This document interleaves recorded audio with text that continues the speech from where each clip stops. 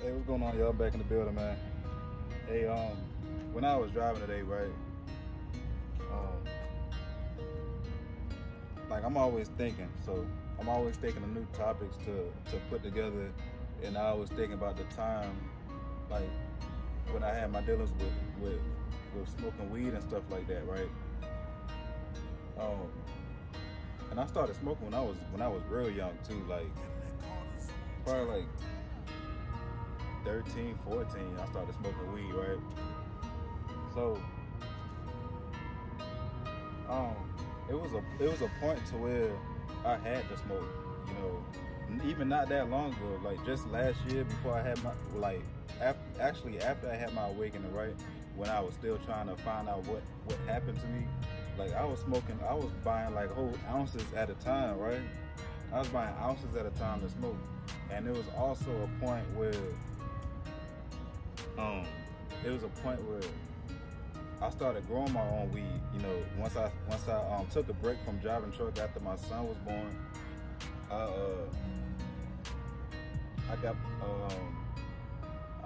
was just like, you know what, I'm about to stay home for a little while. I'm about to get an apartment for a little bit. You know, just take a break and, you know, so I can be with my son and stuff like that, right? So in the midst of that, I started growing my own weed. I started growing my own weed.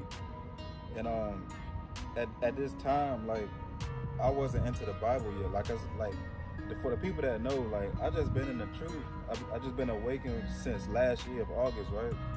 So I didn't really know the Bible yet, but the Ruach was very strong in me. So like my convictions would be like 10 times over because I didn't know the scriptures yet. I didn't know the word yet. So he was confiscating that with the conviction in my spirit. Because I didn't know the word, so he would let me know. The only way he could let me know is him convicting me through the Holy Spirit. So one time when I was growing my weed, right? Like bro, like not just one time, but like it'll be times where like I'll just have my chair and I'll just be sitting at the tent. I'll just be sitting at the tent with the tent open, just looking at all my plants. I had like about 12 plants growing all at one time, all different strains, right? I'll just sit there and just look at them because this is something I wanted to do all my life, yo. I always wanted to have my own plants and grow my own stuff, and I finally got a chance to do it, right? So I remember it was this one particular day, man. And it kept happening repetitively, man. Like each day I would do this would happen. Like I'll be sitting there and I would feel the conviction. I didn't know what idolatry was.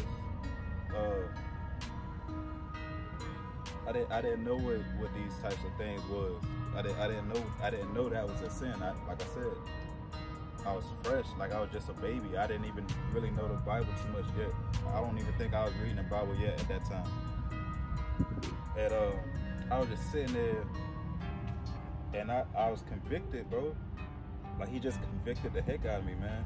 And he was letting me know, like, what you doing? I don't think he told me this was idolatry, but I just knew it was wrong. Like I was worshiping it. And that's exactly what I was doing. I was worshiping it. Like I'll sit there for like hours just looking at it. You know? And I just kept feeling it like day after day. Like I'll keep doing it. And I was just like, man, yo, this gotta stop. You know, this was probably like between, I'll say the months of December to maybe March, April, around that time.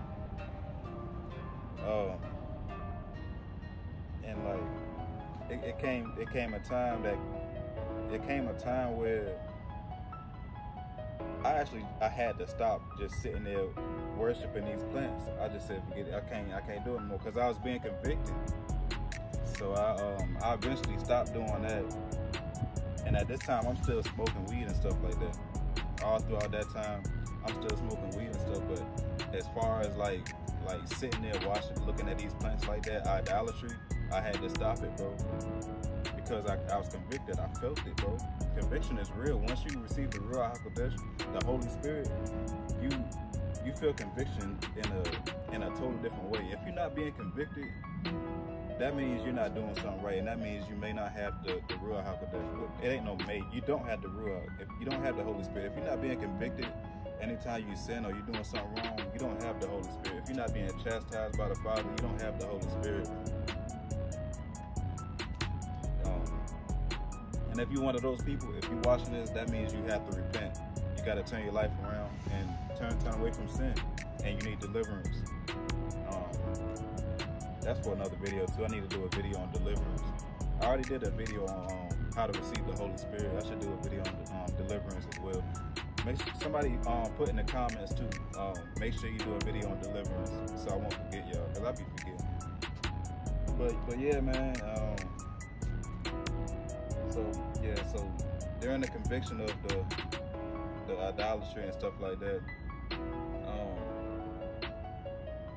and then after my plants was done, I started selling it and stuff like that, and I was smoking it too. But then I told myself, because Yahuwah was letting me know this is wrong. He was letting me know that you're not sober-minded. You're not sober-minded when you smoke, and I wasn't. I wasn't sober-minded when I smoked. Even when I look back on it, and even when it was happening, I could feel that I wasn't sober-minded. You know, you really losing consciousness of yourself, of your spirit, and I felt it. You know, so I told myself, like, bro, after this, like, I'm selling all my stuff, and I sold all my weed growing equipment. That was like over $1,000 worth of stuff, y'all. Oh yeah, 6 minutes. I'm gonna try to make this video like 10 minutes, you know. But so I sold all that stuff, bro, like it was nothing. People was asking me, why you selling this stuff? And I told them, you know, it was a couple people that asked me, like the people that was buying my stuff from offer up and stuff, they was asking me, why you selling this stuff? And I told them, I let them know exactly why I was selling it. You know, and then not long after that, I stopped smoking weed, period, after that. And it was nothing. It seemed like I almost needed weed at that time too. I almost like needed it, yo, because like when I was coming into this truth, like it can be hard sometimes, bro. It can be hard. The Bible says for much wisdom is much grief, and for much knowledge is much sorrows. And that's what was going on with me, bro. Even to this day, but I cope with it differently now because I learned so much more. But like then, like I was smoking and drinking. Like I was, like for real, like this life get hard, bro. Like coming into this truth is not easy, bro. Coming into this truth is not easy at all. That's one thing I noticed early, bro. Coming into this truth is not easy.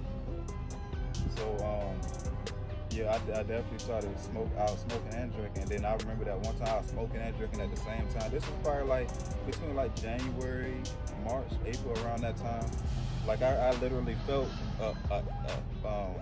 entities or an entity coming over me. I felt it, and I felt that I was losing consciousness of myself, and something other than me was taking over me. I felt it, bro. And after that day, I was like, yeah, this gotta stop. This has to stop. Not long after that, though, I was like, okay, I'm about to start driving truck again. So I stopped smoking. And then after that, bro, I haven't smoked since. I haven't smoked. Like Yahuwah, he took that away from me. He took it away from me. Yeah, after that, I haven't smoked ever since. And even around that same time, I was drinking liquor. I was still drinking liquor. I cried out to him. I cried out to y'all, and I told him to take it away from me because I see what it does. You know, they call liquor spirits for a reason. So I told him to take it away from me, and he did. I haven't drank liquor since then. But yeah, man, I just wanted to put it out real quick, let y'all know that I used to be a pothead. I just wanted to let y'all know that real quick.